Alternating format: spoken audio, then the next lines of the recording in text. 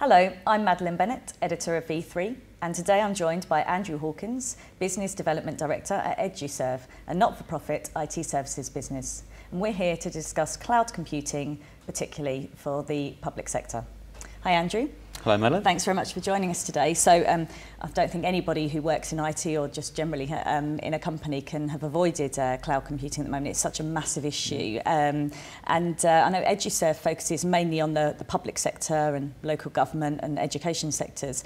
And do these organisations have different needs for cloud compared to the private sector, would you say?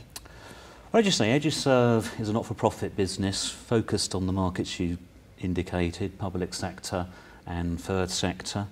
I think our view is that in general cloud services are applicable to all organisations. I think there's advantages that can be taken from them.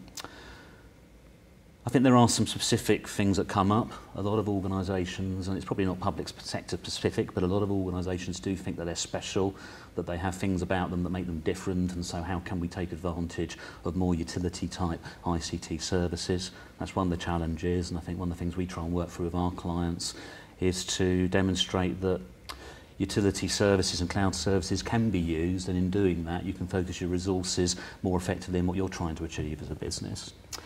And then the other thing I think particularly comes up in the public sector, but I guess probably touches things like finance as well, but particularly in public sector, is security. Again, we're sort of familiar very much to dealing with what government called impact levels. We deal around impact level 2 and 3 particularly, but again it's having systems in place that enable an organisation to protect its data.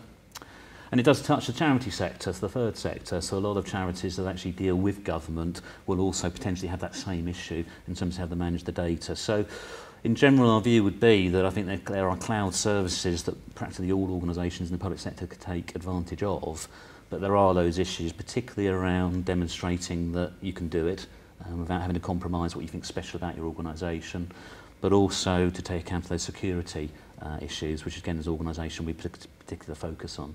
Okay.